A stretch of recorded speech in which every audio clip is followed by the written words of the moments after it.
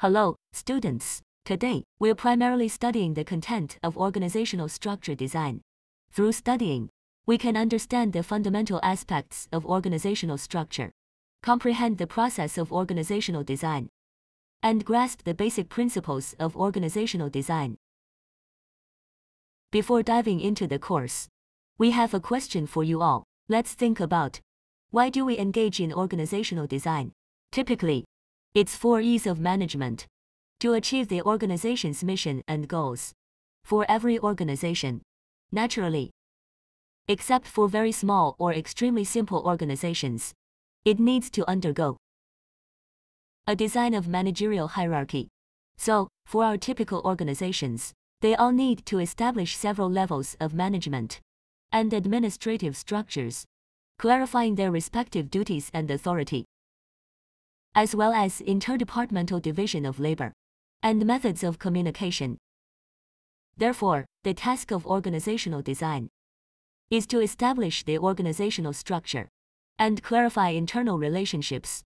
The result of organizational structure design includes providing organizational charts, departmental job descriptions, job assignment plans, job duty descriptions, and flowcharts, and so on.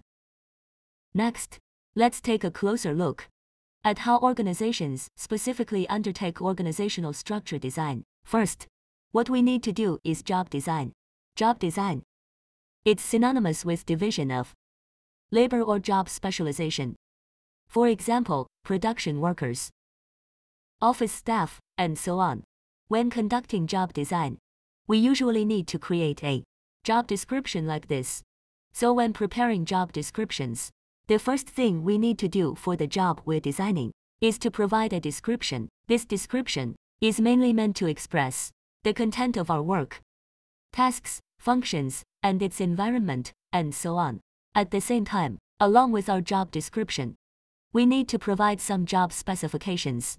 These specifications include our basic information, the purpose of the position, as well as the responsibilities and authority of the job itself, and some job relationships. Also, our most familiar job qualifications. Finally, this also includes performance indicators. Of course, we need to remind everyone here that when we're conducting job design, we must be moderate. When considering job specialization, it's essential to leverage the advantages of specialization, while also trying to avoid some of the shortcomings of job design, such as situation. Next, the next task is departmental design. Departmental design is a horizontal structure of organizational design. Departmental design also involves organizing the work and personnel within our organization into manageable units. So, the purpose of departmental design is effective division of labor. When we're conducting departmental design, there are several principles we need to grasp. The first principle is that organizational structure should be streamlined. Departments must strive to be minimal.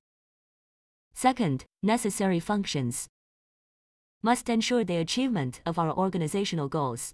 The primary functions of the organization must each have corresponding departments. Third, regarding our assessments and inspecting personnel in business departments, they cannot be subordinate to departments they evaluate. In other words, we cannot both be referees and players. These are the 3 principles of departmental design.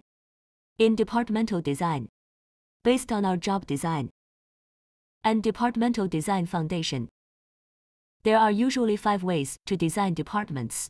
The first one is functional departmentalization.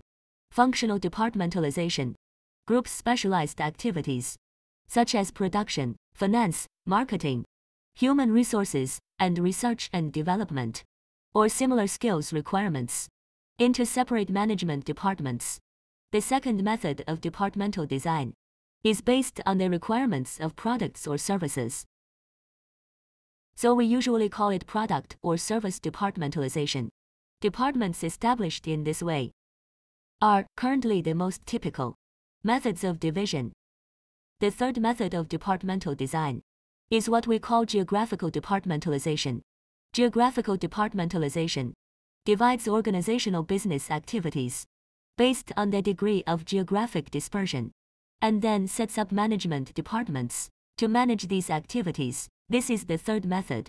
The fourth is designed according to customer departmentalization. Customer departmentalization divides organizational business activities based on the different interests and needs of target customers. The fifth method of departmental design is process departmentalization. This method of departmental design organizes business activities according to work or business processes. The third aspect, building upon job and departmental design, involves determining organizational hierarchy. That is, designing the organizational hierarchy. Similarly, designing organizational hierarchy involves two crucial components. Firstly, we have the span of management, and secondly is the levels of management. Let's first look at what the span of management entails. The span of management, often referred to, is the number of subordinates a manager can directly and effectively supervise. As for the levels of management, it refers to the organizational hierarchy, from the highest level of management to the lowest level which manages the organization. Let's now delve deeper into what the span of management entails and what the levels of management are. We just discussed what the span of management means: the number of subordinates directly under a superior's effective leadership.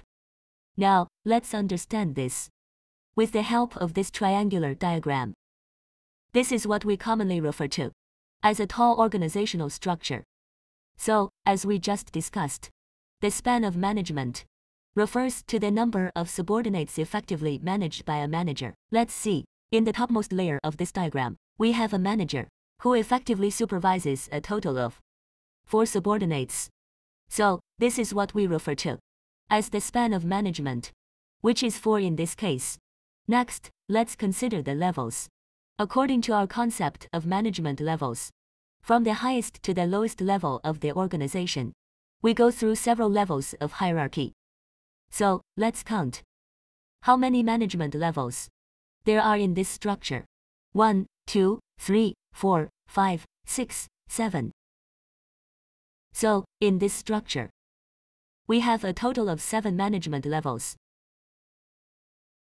With this structure, let's examine the effective management assistants, 4 in number, within 7 hierarchical levels. So, in essence, what we have here is a total of 4,096 frontline personnel at the bottommost managerial level. These all fall under what we term as managerial personnel, correct?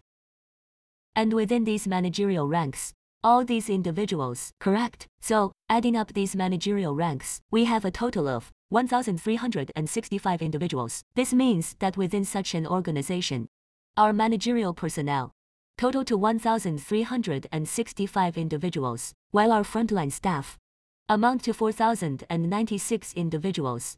Alright, next, let's look at another organizational structure. We refer to this as a flat structure. Similarly, let's analyze this type of structure. Its management span and levels can be seen through this diagram. We can observe that below the top-level manager, what is the actual management span? It's 16. This means that in this organizational structure, the top-level manager has direct effective subordinates, numbering 16. Now, let's also consider what its levels are. 1, 2, 3, 4. What's it? It's 4. So, actually, from this structure, we can see that the management span is 16 individuals, and there are 4 levels. Similarly, let's look at the total number of frontline staff. Isn't it the same as the tall structures? But here, there's a difference. Because our levels are different, let's take a look at the total number of our management staff. From the top level down to our third level, our management staff amounts to only 273 individuals. By comparing these two diagrams, we understand that despite having the same number of frontline staff, the number of management personnel differs. So, in taller hierarchical structures, the total number of management personnel required is higher. When facing a flatter structure like this, our management layers will be much fewer. Therefore, through the comparison of the two diagrams, we can easily observe that organizational layers and management spans are inversely proportional. In other words, because as we discussed, the fewer the organizational layers, what happens? The fewer the organizational layers, as we just saw in this flatter structure, the wider the span. Do you see the span? It's wider. The span is wider. Correspondingly, as we mentioned, when an organization has fewer levels, like in a flat structure, its levels are fewer, but its span of management, you see, it's narrower. So, what we mean is that the number of management levels and the span of management are inversely related. So, what we're saying is, in a flat structure, the span of management is larger, and the organization has fewer management levels. In a tall structure, the span of management is smaller, but there are more management levels. Next, let's see what advantages and disadvantages these two organizational structures have. First, let's take a look at the flat structure. Actually, we can clearly see, through the comparison of the two diagrams, that the span of management is broader, and our levels of management are fewer. Right, this is one of its characteristics. Then there's the tall structure. Its span of management is smaller, but it has more levels. So, it also implies they each have their own advantages and disadvantages. Now, let's look at the flat structure. Because of its broader span, which is larger, and fewer levels, so it actually promotes the initiative and autonomy of subordinates. Similarly, it helps develop the management abilities of subordinates. The third advantage is it facilitates information transfer or transmission. Why? Because it has fewer levels. When directives are issued with fewer levels to go through, it's easier for information to transmit. The final advantage is saving management costs. Because as we just saw, the same number of personnel requires different numbers of managers. For a flat structure, only a few hundred managers are needed, but for a tall structure, thousands of managers are required. This is an advantage. As for disadvantages, the first is it's not conducive to control because of its wide span. The second one is that it requires a relatively high level of competence from managers. And the third one is that it is prone to forming decision-making bottlenecks. These are advantages and disadvantages of the flat organizational structure. Let's take a look at the advantages and disadvantages of the tall organizational structure. Firstly, it is conducive to control, because the top-level manager only needs to manage a few effective subordinates, so it is conducive to control. Secondly, the delineation of authority and responsibility is clear. The third advantage is that it enhances the authority of the managers. Fourthly, it provides opportunities for subordinates to advance. Because there are multiple levels, as frontline managers, they can strive through different levels to obtain opportunities for promotion. As for the disadvantages, it increases the cost of management. Because there are many managers, almost 1,000 more than in a flat structure. Secondly, the increased number of levels inevitably affects the transmission of information. The third disadvantage is that it is not conducive to motivating subordinates. So today, our main focus was on learning and understanding what organizational design is, the tasks of organizational design, the outcomes, and mastering the process of organizational design, as well as some related content.